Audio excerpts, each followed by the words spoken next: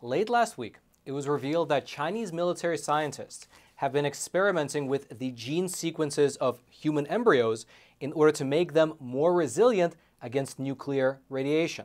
You heard that right. According to this paper right here, which you can see up on your screen, and which was published by a team of Chinese military scientists over in Beijing, they were able to modify human embryonic stem cells and give those stem cells supernatural resistance against radiation, with the ultimate goal of these experiments being, as you likely guessed, to create super soldiers who are able to survive a nuclear fallout. Now, let me break down for you exactly what these experiments consisted of, how they were done, and what the results were that the scientists achieved. And by the way, I hope that if you appreciate content like this, you do take a super quick moment to smash those like and subscribe buttons, which quite literally forces the YouTube algorithm to share this video out to ever more people. Now, to start with, this creepy looking creature right here is what's known as a water bear, or if you want to get technical, its scientific name is the tardigrade. It's a very little organism, measuring on average somewhere between 0.05 to 1 millimeter long, meaning it's so small that you quite literally cannot see it with the naked eye. It requires either a microscope or a special type of a camera to be able to see one of these water bears clearly. However, despite being so small, despite being microscopic, water bears are extremely resilient. For instance, they can survive extreme temperatures, ranging from 212 degrees Fahrenheit all the way down to negative 320 degrees Fahrenheit. They can withstand extreme pressures, all the way up to 6,000 times the average pressure at sea level. But also they can survive a space vacuum, being able to tolerate being in outer space. And then, perhaps more pertinent to our discussion here, they can survive doses of radiation that are 1,000 times stronger than what would kill an average human being. Specifically, these water bears, they can withstand exposure of up to 5,000 grays of radiation and be just fine. Whereas, just for your reference, 5 to 10 grays of radiation is enough to kill an average human being. Now, initially, scientists assumed that water bears achieved this impressive feat by having a robust DNA repair mechanism which allowed them to survive extreme radiation. And while that still might in fact be the case, researchers who were looking into the genome of these water bears, they discovered something else. They found that these particular organisms, these water bears, they create a very unique protein which wraps itself around the water bear DNA to serve as essentially a shield against radiation. After it was discovered, this particular protein was named DSUP, which stands for damage suppressor.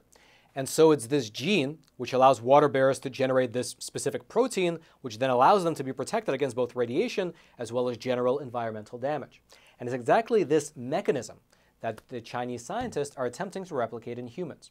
According to this research paper, these Chinese military scientists were able to successfully use a gene editing tool, take a gene, that specific gene from these water bears, insert that gene, which creates that protein, into a human embryonic stem cell, which then resulted in that human stem cell having significantly increased resistance to radiation. Here's specifically what the results were that they wrote in their study. Quote, "In the laboratory experiment, nearly 90% of the human embryonic cells carrying the water bear gene survived a lethal exposure to X-ray radiation." Now, as great as that sounds, this type of research has very obvious problems. Both ethical problems, which the Chinese Communist Party seems to not really care about, but also technical problems. Because changing just a single gene in a human isn't as simple as it sounds, and it can have unintended consequences. Here's in fact what the Chinese scientists wrote about these concerns of unintended consequences in the paper that they actually published. Quote, "Adding an alien gene from the water bear into human embryonic cells could lead to harmful mutations, or even kill the cells because of the genetic gap between the two species. The shielding proteins are unique to the water bears. The immunity response from cross-species expressions is unknown, and it can lead to some safety issues." Which really makes the fact that these chimeric experiments of theirs even worked quite surprising. And according to the paper, they worked better than the scientists had even anticipated. That's because besides conferring these cells a high resistance to radiation, it also allowed them to grow at a faster rate than average. Here's specifically what they wrote. Quote, "Genetic analysis found no mutations in the modified cells' chromosomes. These cells function normally and even grew faster at some stages of development. The expression does not damage the vitality of cells, but can promote cell proliferation to a certain extent." And of course, for the Chinese Communist Party, this is just the beginning, given the fact that this team of military scientists, they added this, quote, "The study will move on to the next stage based on these findings." Now, in terms of what this next stage in their research looks like, one of their future projects will be to turn these gene-edited embryonic stem cells into blood-making cells, which can then be used to protect soldiers who are out in the field.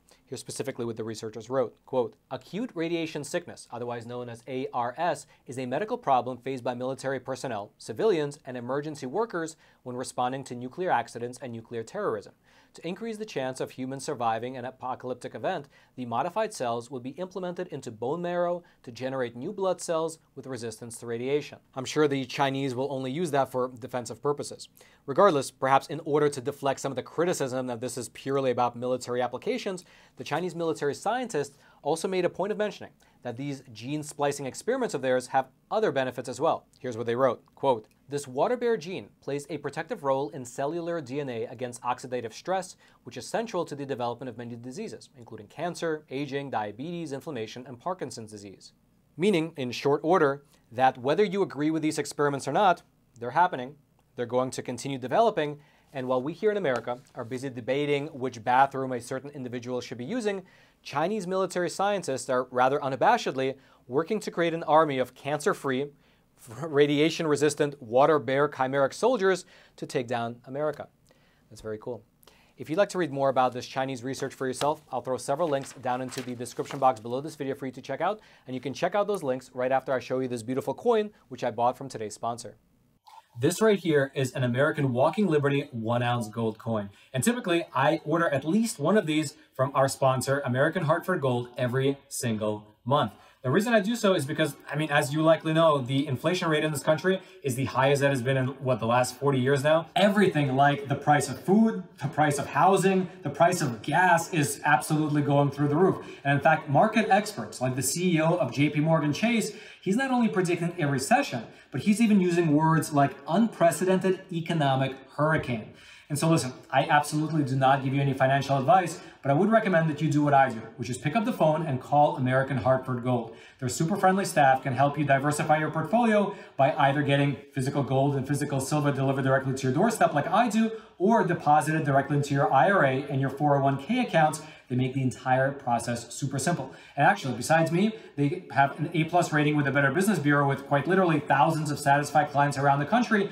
And best of all, to our viewers, to the viewers of Facts Matter, they are currently throwing in $2,500 worth of free silver on your first qualifying order. So giving them a call is an absolute no-brainer. So pick up the phone and call 866-242-2352. That's 866-242-2352. Or text Roman to 65532. Their link will also be down in the description box below. And now let's head on back to the studio.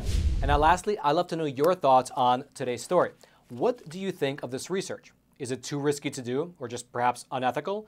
But on the flip side, if the Chinese are doing it, do you think that the US should be doing it as well in order to not be left behind?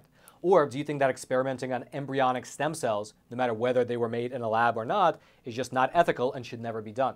I'd love to know your thoughts. Please leave them in the comment section below. I'll be reading them later today, as well into the week. And then until next time, I'm your host, Roman from the Epoch Times. Stay informed, and most importantly, stay free.